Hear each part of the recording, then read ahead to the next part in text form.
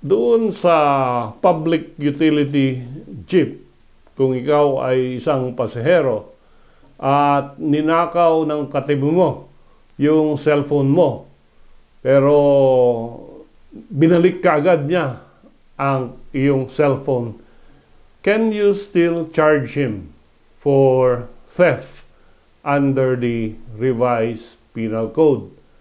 According to our Supreme Court, yung crime, no, zeroes in on the criminal intent of the perpetrator and the stage of consummation of the crime.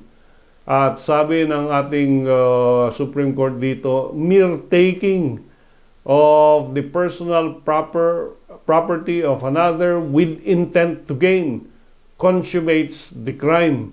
It does not matter na after 2 seconds or 5 seconds or 10 seconds binalik ng perpetrator yung ninakaw niya sa iyo. Ang problema niya is he has already taken the property at na-consummate na nga yung ating krimen. So there is no justifying and exempting circumstance in this case, no?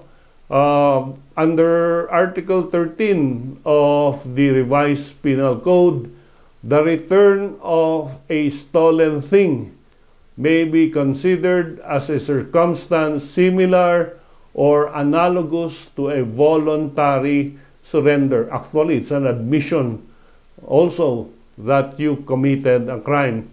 So, kahit ibalik po yung gamit, you can still charge him with theft.